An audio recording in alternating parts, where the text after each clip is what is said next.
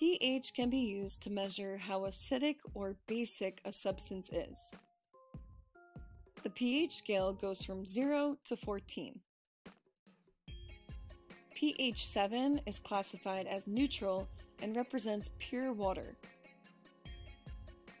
Anything above pH 7 up to 14 is considered basic. Anything below pH 7 down to 0 is considered acidic. The pH of soil and water dictates which species can live in an environment. Organisms are sensitive to changes in pH.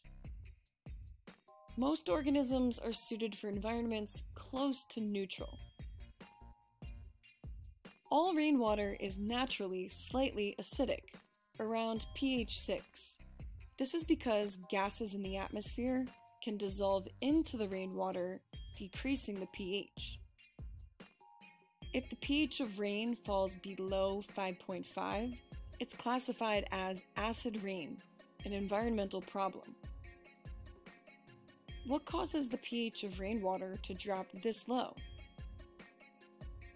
When we burn gas, oil, and coal to power our machines, factories, and cars, harmful emissions are released. Carbon dioxide is released when we burn fossil fuels, which contributes to global warming and climate change. But other compounds, such as sulfur and nitrogen oxides, are also released. This air pollution causes acid rain. When sulfur and nitrogen oxides react with air and water, they form nitric and sulfuric acid. Such acidic compounds can decrease the pH of rainwater to harmful levels. Acid rain can affect the pH of soil and water in ecosystems.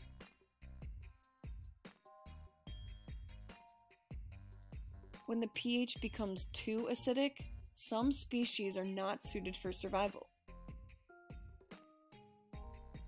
Acid rain has a negative impact on biodiversity.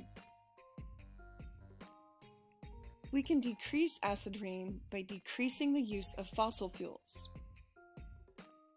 Using renewable sources of energy, driving less, and taking public transportation can reduce our fossil fuel consumption and air pollution.